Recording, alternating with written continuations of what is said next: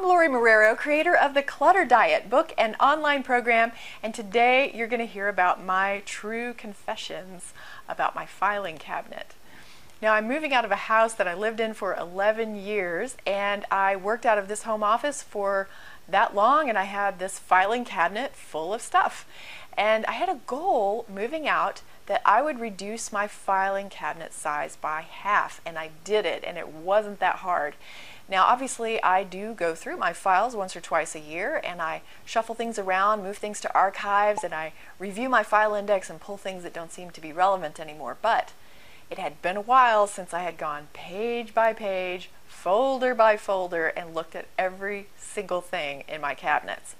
And when I did that, I found some really funny stuff. So I wanted to share this with you, and maybe you can laugh at me and then turn around and laugh at yourself and go and get motivated and clean out your own filing cabinet. I found a lot of single sheets of paper in a folder all by themselves. This picture is of a list of NAPO chapters, our National Association of Professional Organizers. Well, of course, I'm going to get that online now. I don't need that list of chapters.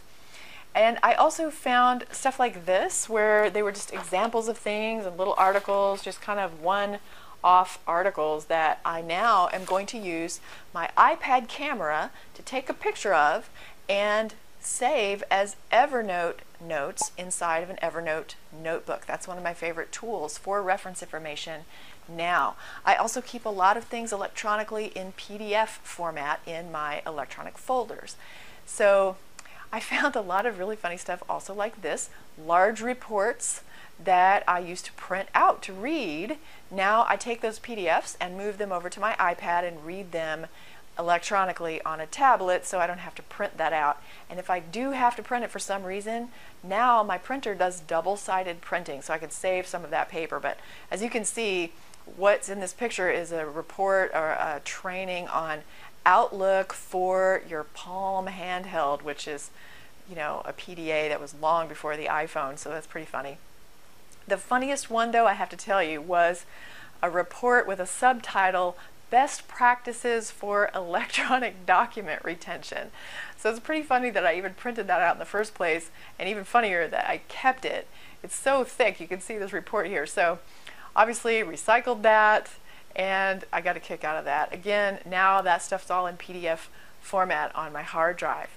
There are so many things that I found that I'm keeping electronically now that made it easier to cut my file size in half.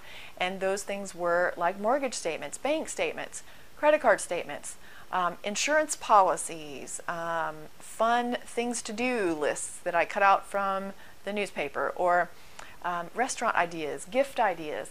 All that stuff now I keep electronically in Evernote or PDF.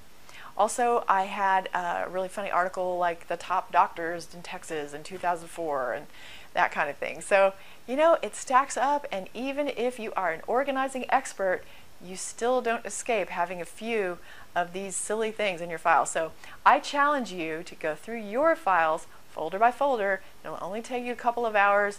You'll be surprised, and I bet you can cut your file size in half too. And add on to that practices to save new information electronically whenever you can.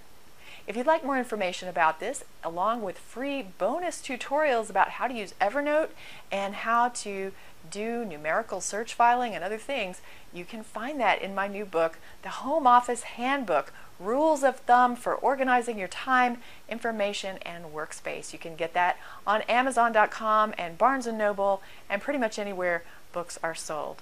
See you next time, and may you always be happy and grateful for having more than enough.